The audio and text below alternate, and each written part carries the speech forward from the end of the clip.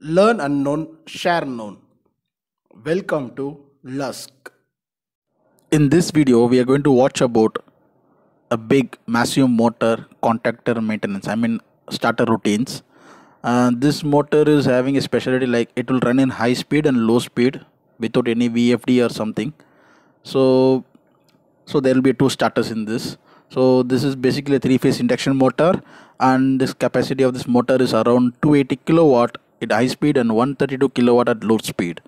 And basically it's a 60 hertz motor. Normally on board we use 60 hertz, and rest of the details you can pause and read it.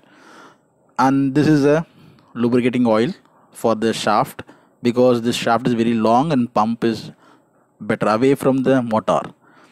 And here MCCB model case circuit breaker, and this is 630 amps, and which is equivalent to 110 number of split AC 110, 110.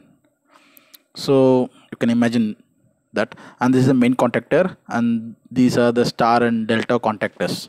This is a high speed side, and other one is low speed. Both are in same panel, and this is running in auto transformer starter, and these are low speed side. Okay, now what I'm going to do is we are going to remove each and every contactor and do the routine works.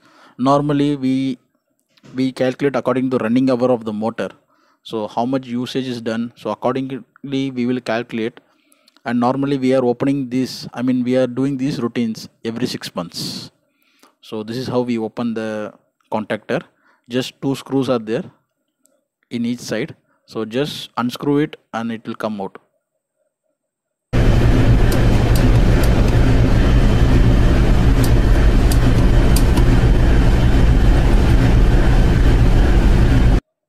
Here spring action is quite good, and you can see there are some burning marks, those are pits.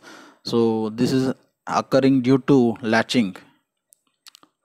During closing and opening there will be high temperature, and because of that a slight melt will occur, and this will slowly cause damage to the contactor and motor. Because if we are not cleaning this properly, what will happen is, what one day in future without any proper maintenance, what will happen is, out of three, any of one contactor or two, maybe when starting the motor something, it will get latch and it will not come out when you are switching off. So that time there is a high possibility of single facing, and when single facing happens, either motor will burn or contactors will burn.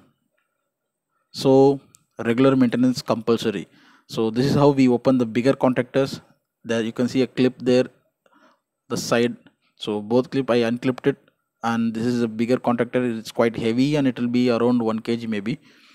And so specification you can pass and read it, right? And here also you can see this is the main contactor of high speed side, and you can see lots of burn marks. These are pits, so we have to unscrew everything and clean it properly.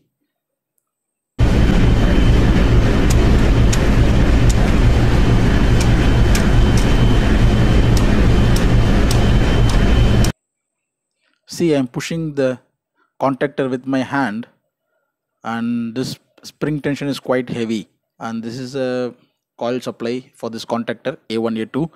And how to unscrew is, there are Allen bolts inside. You can see there will be 6 Allen bolts, so one by one we have to unscrew it, and you can easily remove that one, right? Like this, I'm just unscrewing it.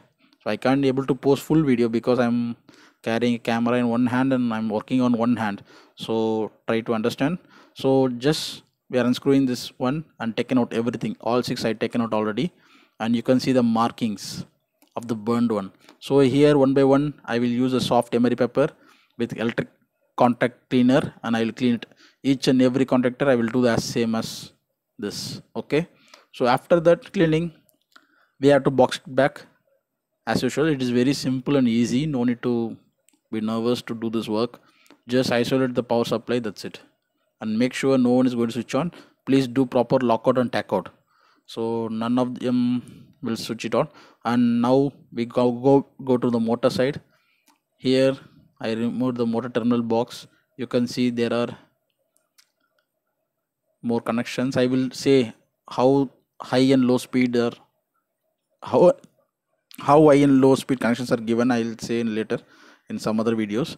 Here I'm going to do the terminals checks. I mean the tightness with the torque wrench according to manual, how much nm I will check with the torque wrench, and I will do the Megger test. So as everyone know, Megger test will be done. First I will connect one in the earth side and ground, and other end also in ground, to check the meter is working in proper condition or not. So I'm going to check the meter first. It should show zero short. Yeah, it's showing zero now. Ground and phase. So normally a proper Megger should be done for more than 10 minutes.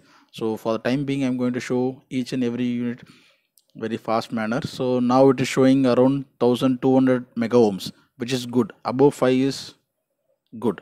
So here it's 1500 mega ohms. So the motor condition is very good. So that's it. Only contactor maintenance, motor terminal tightness, and Megger test. That's it. The video is.